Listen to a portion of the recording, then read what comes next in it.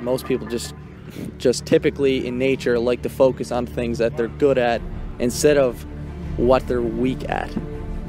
Being a competitive person, I just hate to have any weakness. So I'm constantly looking for things that I'm not so good at and trying to improve upon those things. Because at the end of the day, I know that I'm going to be so much harder to beat if I have 3 solid lifts, because a chain is only as strong as its weakest link. And it's really easy to make excuses and say that I'm not built for powerlifting, I'm not built for the 74 kg class because I'm 5'9" and I have long arms and long legs and whatever, but I just try not to give in to any of that bullshit. I have people all the time tell me, but I'm not built for powerlifting. Well, I mean, look at me, neither am I. I'm 5'9" with the wingspan of a Boeing 727 airplane. I compete against people who are on average 5'3" to 5'6", and here I am towering over them. And on top of that, how is a Canadian kid supposed to go against these European lifters who have been lifting since they were 7 years old and win? I mean, doesn't that just make no sense whatsoever? That's just completely impossible, right? But you see, there's always going to be these types of people, no matter what you do in life, that try and look for excuses and things so that they don't have to put in the hard work and they don't need to do what is actually required to be the best at something. Oh, but Hancott is just exception to the rule.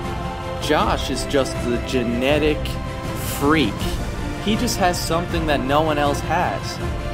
I mean, I'm not the first champion, and I'm definitely not going to be the last champion.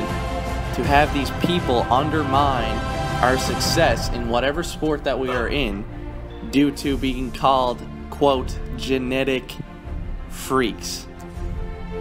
Being called a genetic freak is not an insult.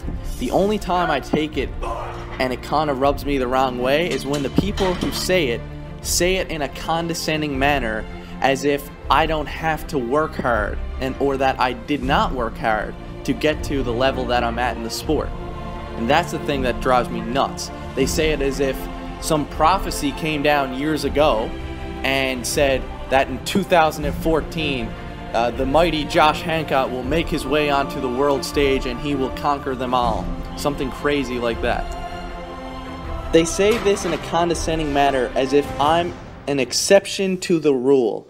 As if I don't spend 6 days a week in the gym for 2 to 2.5 hours per training session destroying my body.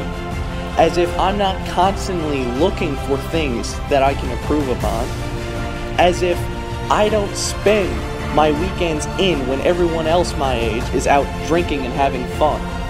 As if I didn't listen to Oh Canada play on my iPod 15 to 20 times when I was competing for the World Championships that day. As if I did not picture how amazing it would feel to have our national anthem play as I won for me, my family, and my country and all my friends back home. But oh no, I'm just a genetic freak. And don't get me wrong, I'm not a victim to this sport. I'm doing this because I love it.